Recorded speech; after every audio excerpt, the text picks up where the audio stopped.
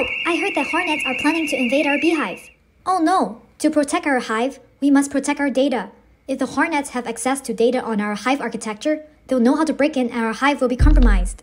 We will need data-centric security. Data-centric security protects data throughout its lifecycle rather than the traditional way of securing networks, servers, and applications. It is based on 5 key elements: identifying, understanding, controlling, protecting, and auditing.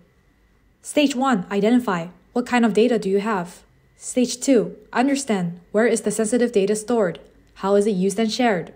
Stage 3. Control. Define data access policies. Stage 4. Protect. Implement policies to enforce and prevent unauthorized access. Stage 5. Report and audit on how data is used, who used it, and for what purposes. Together, these elements help an organization like the bee colony secure its sensitive data, defend against data loss, and detect suspicious activity. To learn more, read the article in the comments.